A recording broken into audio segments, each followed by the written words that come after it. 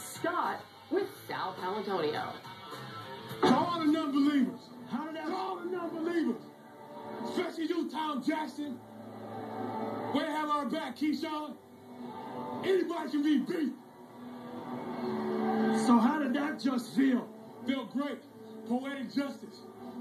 We know we were a much better team than we came up and represented ourselves. And we're off. We was ready to come back and show us kind of defense, what type of team this was, what kind of character we had. We take a lot of slack. People gave us no chance, like we barely made it in playoffs. We're a good football team. It looks like this team played with anger all day. Why, Bart?